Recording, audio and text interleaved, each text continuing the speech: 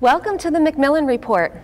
I'm Marilyn Wilkes, your host, and our guest today is Professor Jennifer Ruger, an associate professor at the Yale School of Public Health and former co-director of the Yale World Health Organization Center for Health Promotion, Policy, and Research.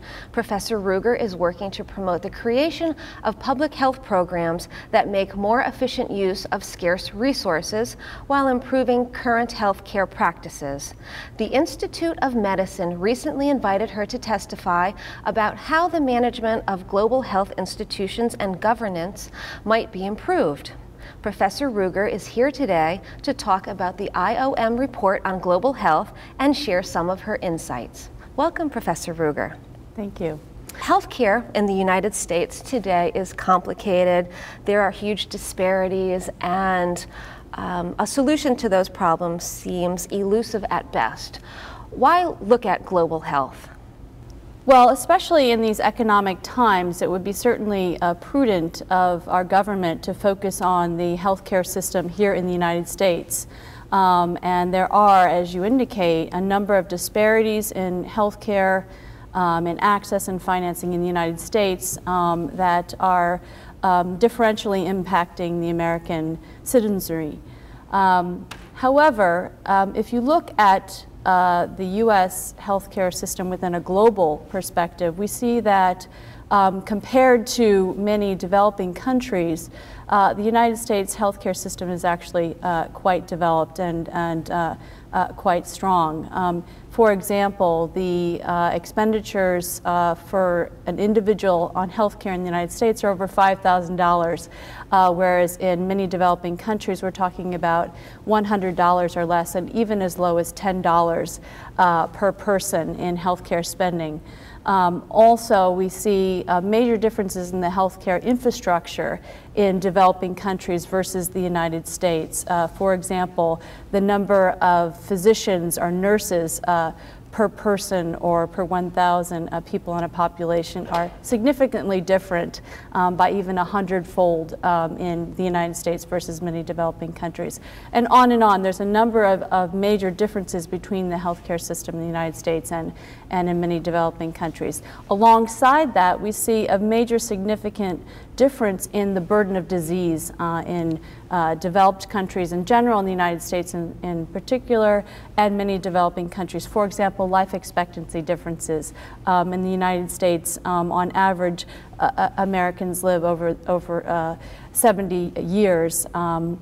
And in many developing countries, especially in Africa, the life expectancy is less than 40 years or 45 years. So there are major differences, and the scope of the problem of the healthcare system at the national level, even though we have great problems in the United States, is quite significant in many developing country contexts. So the United States is interested from a global perspective in how it can better engage with the global community to improve health systems in developing countries. The IOM report to which you contributed addresses the question of how the U.S. government can improve global health under the new administration. Share with us some of its findings. Well, the Institute of Medicine recently convened a committee and a set of working groups to focus on different areas of global health in which the United States can contribute. Some of the main issues that this committee was looking at in the report recommendations outline around several key issues in global health and the U.S.'s role. The first is the U.S. Having a major role in global health as a component of foreign policy, as a component of U.S. foreign policy. And the recommendation from the report in that domain was to actually enhance the U.S. role in global health as a major strength of our U.S. Foreign policy. The second major area of recommendations from the report was in the area of global health financing. And the recommendations in the report were along a number of different areas of financing.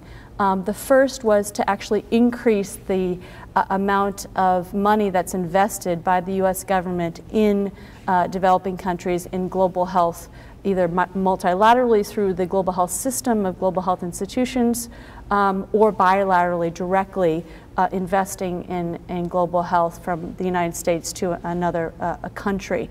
The recommendation by the report was actually to double the investments from $7 billion to over $15 billion in the new administration. Another area of financing that the report focused on and recommended was that the actual portfolio of investments in global health change somewhat significantly. So an emphasis was placed on, with this increase in investments, spreading the investments around different diseases. So not just focusing on just a particular disease like AIDS or malaria or TB, but focusing on the infectious diseases and the non-communicable diseases that contribute to the greatest burden of disease in many countries. Another area was of recommendations in terms of funding was around strengthening health systems in developing countries and focusing particularly on financing and human resources and the infrastructure. The third area of recommendations for the report was around governance issues, both within the United States in terms of its commitment to global health and global health governance. So within the United States, a recommendation was made to coordinate better the different policies and programs that the United States has in global health. So when the Centers for Disease Control is doing something, and the U.S. Department of Health and Human Services is doing something, and the State Department, that we actually have some sort of a coordinating mechanism. And actually there was a specific recommendation to create an office and a position within the White House for global health. So more coordination, a more coherent strategy within the U.S. Towards investments and work in global health. And then on the global health governance dimension, a recommendation was made again towards greater coherence. So the U.S. would engage with the global health community primarily through the World Health Organization or another major coordinating mechanism, so that the United States, along with other countries and other different programs in global health, try to coordinate and align the investments in global health to have greater impact. A final area of recommendation was in investments in health-related research, that the U.S., through the Fogarty Institute, the National Institutes of Health, other areas of health-related research, has actually been very beneficial in focusing on coming up with new discoveries about diseases and how to prevent them and treat them. And so an emphasis was made on improving and enhancing our investments in research related to diseases in the health systems of developing countries. Sounds like a lot of good recommendations. Initially, you touched on foreign policy. Why should healthcare be one of the foundations of U.S. foreign policy? Well, this was an area of the discussions among the committee that I found to be the most interesting. There seems to be a greater shift in thinking about health as a foreign policy issue now than there has been in the past.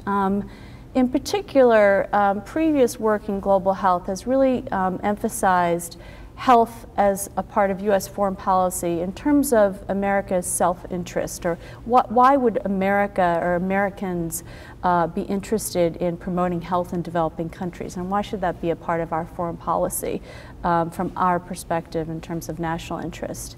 And that's still a major component of the rationale for why the U.S. should be involved in global health.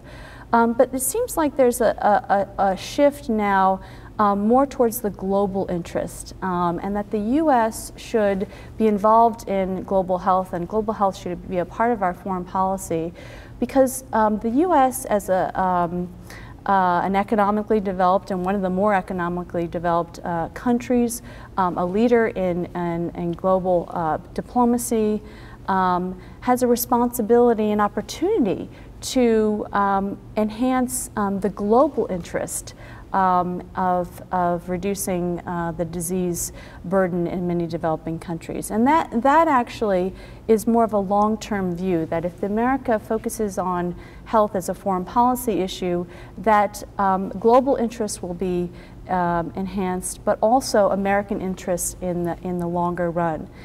And what does that mean? That means that investing in health is good for economic development in developing countries, which is ultimately good for the United States and for the global economy.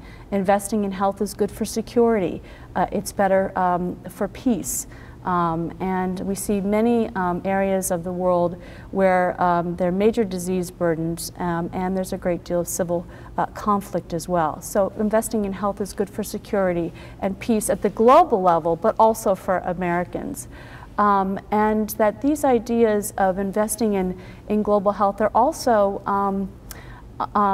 founded in ethical commitments, that it really is the right thing to do for America. So it's a very interesting, having seen this over a number of decades, a very interesting shift in the rationale for why the United States should focus on health as a foreign policy component. Mm-hmm.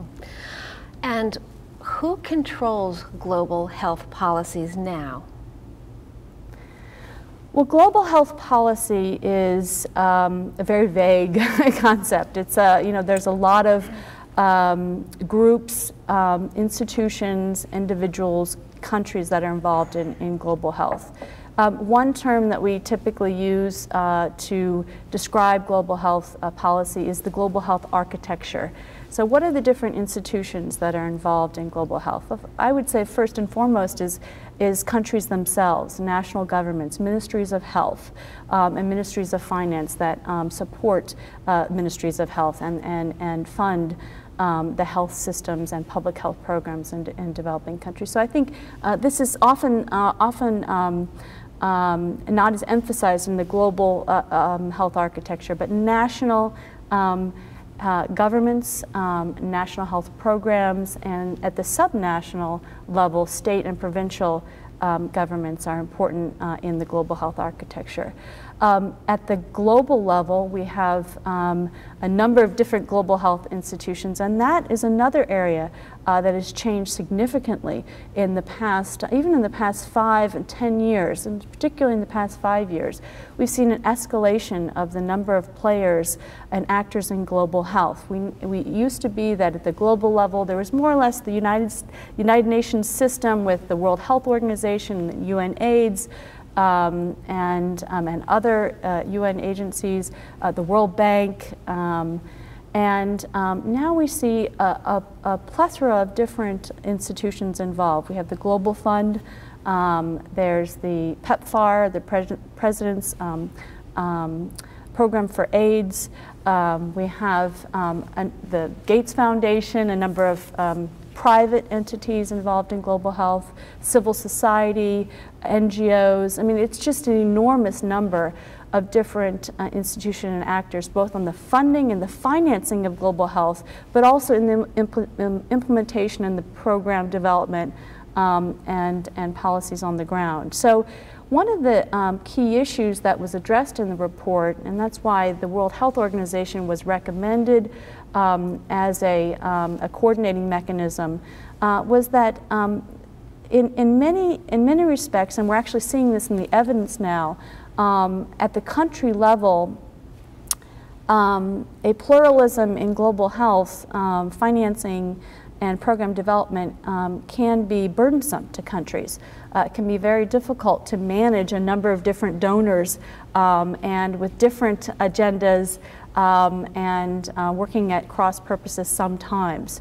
And so an effort was made, or a call to action was taken in the report to try to find a coordinating mechanism for trying to really bring together these different institutions and players around shared objectives. And I think that goes back to the ethical commitments and also the global interests that were the foci of the report that really all these different institutions and players are to be in the global health architecture to improve health in developing countries, and aligning our efforts around that shared goal can create greater impact. Along those lines, an emphasis was made in the report with respect to the global health architecture and to U.S. commitments in global health to try to measure the impact of the U.S. programs in global health and other entities in the global health architecture on health outcomes. I know that sounds very obvious, but that has not typically been the case in looking at these programs. In financing and donor development, for example, typically the amount of money spent or a loan that was dispersed had been the measure of success or the measure of progress. And that's not really the final end goal. The end goal is to reduce disease burdens, to improve life expectancy, to reduce infant and child mortality, to improve the prospects of a pregnant woman in terms of her mortality and morbidity outcomes. So these are the measures of success that the international community has to align itself with in the future years. Okay, so you have highlighted several of the recommendations that the report makes. How realistic do you think the recommendations are? Well, I think the report and the committee at large had a very nice balance, healthy balance of idealism and realism. Idealistically, there are some major goals that need to be achieved, and as I just said, the focus is on health and the health impact. And along those lines, the Millennium Development Goals, the MDGs, are dimensions of the measure of the health impact. So child mortality, infant mortality, maternal mortality, the disease burden in terms of HIV and AIDS, malaria, tuberculosis. So,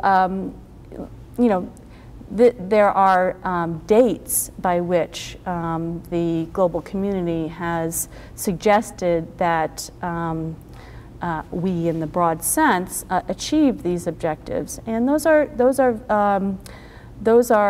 difficult objectives, but they're idealistic in some sense, but they need to be realistic in the sense of really motivating people and organizations to move forward towards them.